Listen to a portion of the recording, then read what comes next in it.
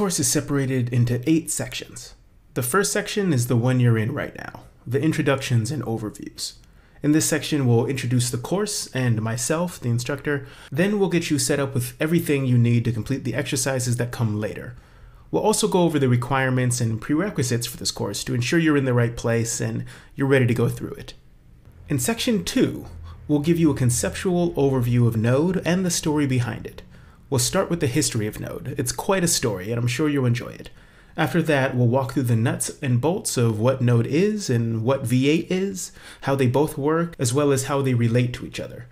I'll then show you a sample Node app so we can apply what we just learned to a real-world example to cement our understanding of how a Node application really works.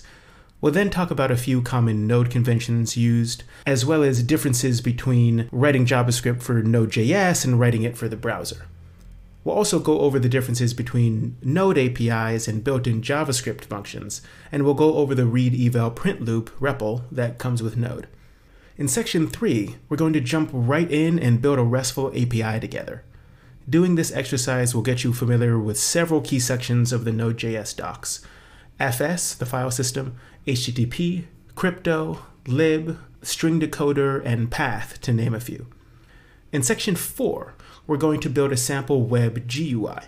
The major purpose of this app will be to consume the API we just built, but I'll also use it as an excuse to show you how you can build complex templated views within Node. In section 5, you're going to build a command line application that takes user inputs from the console, processes them, and writes outputs back out to the console.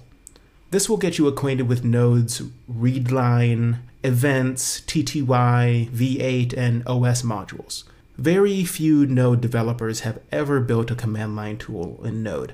After this section, you'll be one of them, and you'll have done it without a framework. How about that? Section 6 is all about testing. Did you know that Node has a built-in assertion library, and that writing tests is as easy as creating a file? No quote-unquote test runners or pipelines are needed here.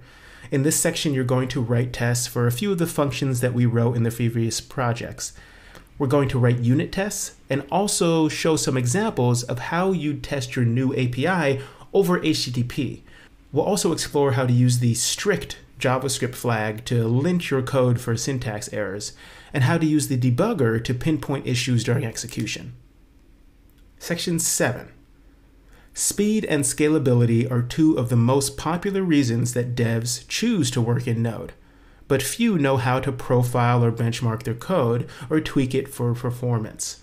Section 7 will be a crash course in performance optimization and all things speed and scalability. Here, we'll refactor some of our earlier apps so that they're less resource hungry, and then use the performance hooks module to time the execution of certain processes. Then we'll dive into Node's cluster and child processes modules to explore how any Node app can take advantage of all the cores available to it. Section 8. Once you reach Section 8, you'll be a development force to be reckoned with, but you'll still be missing experience with a few key Node.js APIs that we didn't fit into the earlier lectures. Section 8 is dedicated to all these loose ends. In this section, you'll get experience with HTTP2, VM, UDP, net, TLS, and more. Once this section is done, you're done.